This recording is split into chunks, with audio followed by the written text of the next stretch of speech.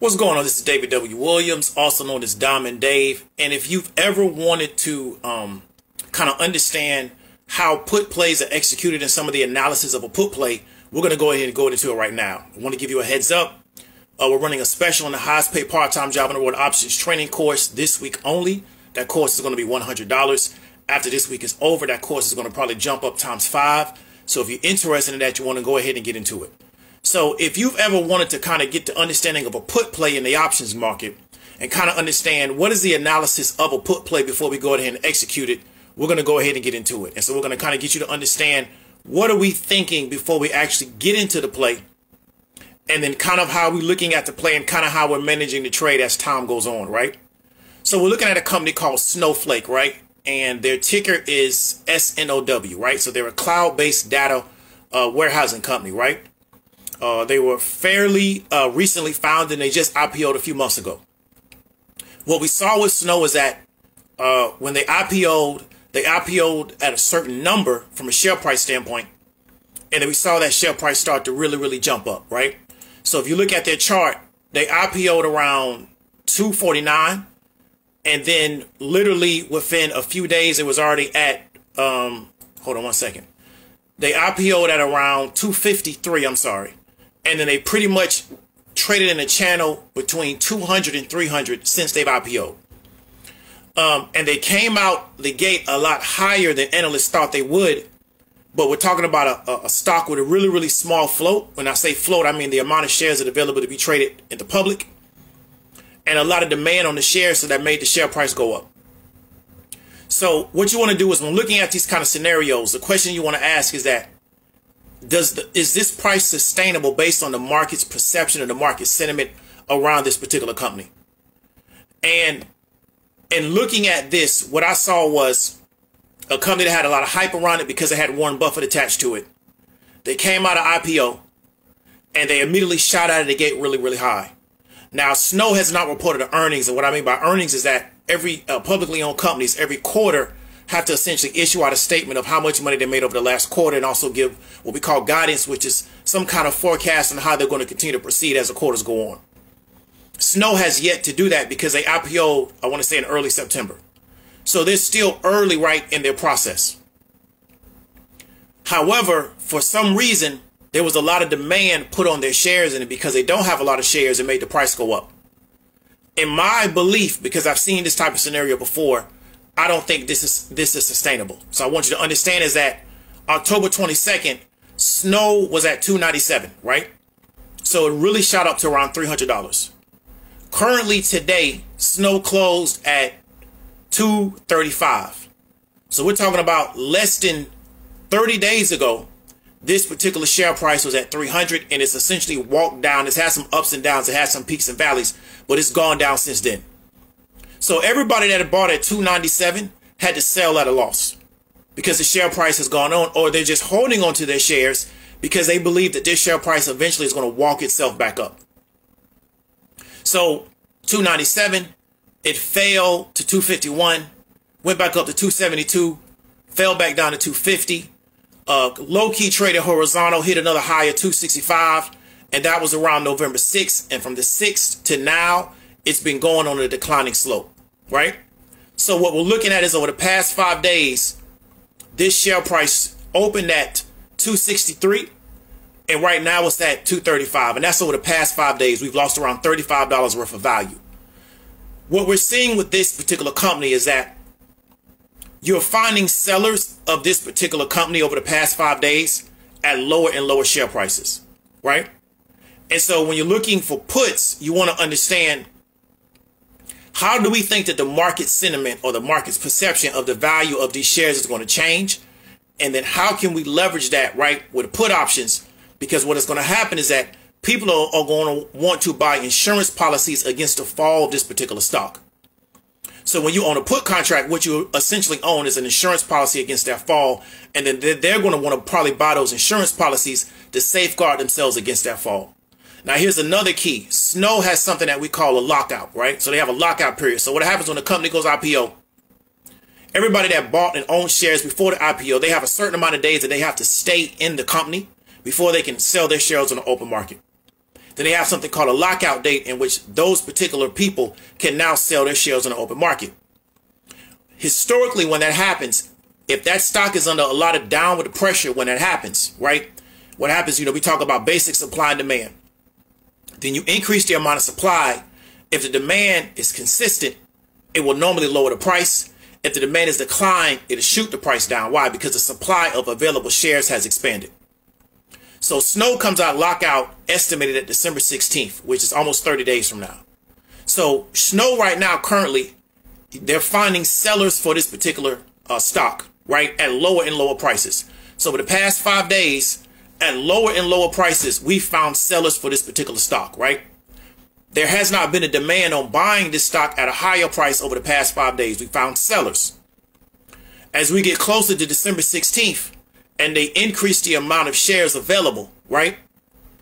If there's still not a buying demand on this stock, you're going to have another market of sellers. And what price are they really going to be willing to take on this particular stock? Because the question is, what price did they buy in at? If I bought into Snow pre-IPO at $100 and the share price is $200, I'm selling. Unless I have committed myself to staying with this stock long term, I'm selling. But I may own, let's say I own 100 shares. I may say, you know what? I'm going to take 20% off the top, sell it, get that cash, and then I'll hold the 80%. So the question is, when they come out of lockup December 16th, how many of those people are going to be willing to sell their shares for that current market price or even a lower price, and how will that affect the share value? And it is my estimation and my analysis that it's going to continue to push share value down. So I bought puts on this company literally probably, I want to say 2 weeks ago, to go out around mid-January. And my goal was just to continue to watch this thing fall and fall and fall and fall and fall over time, because I always believed that it was overvalued. IPOs are very, very dangerous to invest in, right? One, you don't have any history of the company. Doesn't matter who's attached to it. There's no history. You don't have earnings reports. And what IPOs do is they attract a lot of what we call dumb money. A lot of retail people who don't really understand investing, and they're ticker chasing. So they're chasing individual tickers because they want to tell people that I own this particular company, I own this particular company. Similar to how people want to talk about how they own specific cars. And then as a result, they chase IPOs with no history because they're looking for that comment that's going to be the next Facebook, the next Amazon, or the next Tesla. As a result, they get into companies, right? And they buy in at $297, right? For a company that IPO'd at around $253, right? It really IPO'd at $3, but it jumped up to $253 the same day, right? And so really it IPO'd at $253 and just rolls its way up. And as a result, they get trapped in these companies. Then what guys like me do is we come in and we put pressure on these people, right, to sell their shares and give them up, right? Or to feel like they need to buy insurance against their share price because now they're nervous because they see the share price declining. And it's really the only reason why we can do that is because of the bad decision that they made at the beginning to buy in at too high of a price. Because if I bought Snow at 200, I'm not tripping that it's 235, right? But the fact that a person bought in when the share price was already overvalued is the reason why now they're in a position where they're feeling like I'm in a position where I have to sell. So when you're looking at a put contract, what I'm looking for is that I'm looking for a scenario that's going to influence and persuade people to sell off. How sustained do I think that's going to be? How consistent do I think that's going to be? And do I think management is going to try to do something to revert this? Because if you look at Snow over the past 5 days, management has not come out with anything, right, to try to offset this selling behavior. So, right, so over the past 5 days, they've been selling off. In reality, over the past month, they've gone from, we're at the 12th. So let's say October 12th, it was 249, right? They jumped up to 270, 297, and then from 297, they've fallen. Management has not come out to try to do anything to reverse this fall. Why? Because they don't care. So management may have a very long-term view. Their attitude is that we're not concerned with the day-to-day movement of this particular stock because we have a very long-term forecast. So the guys that got stuck into this, the retail, they got stuck into this early, that's their own issue. Another thing that you want to look at when you're looking at put contracts is the size of the float, as we talked about before. The float is the amount of shares that's available to be sold to the public. Snow has a very small float, and float is a relative term, right? When we're looking at other technology companies, their float is normally going to be larger than 7 million, right? So we're looking at 7 million shares available to be traded on the public. But we got to understand is that 55% of those particular shares are held by institutions, right? So we take that the majority of their float is already cut in half, is being held by institutions who are probably not going to sell. So retail's trading, right, that other amount of the float, and we got 17% of the float is being shorted. So there's a lot of downward pressure on these particular shares because what? It jumped out of the gate too fast, too soon for an IPO. They have no history of ever doing business as a publicly traded company. They never put out earnings. They never issued any forward guidance. No one has heard anything about this company and their plans for the future going into the next quarter, 2021, how they're going to deal with COVID, the whole 9 yards. But we saw a lot of what we call dumb money run into the stock. When you start to really understand the markets, you start to really become savvy, you can take advantage of dumb money because that's what most of the market makers and most of the savvy investors do.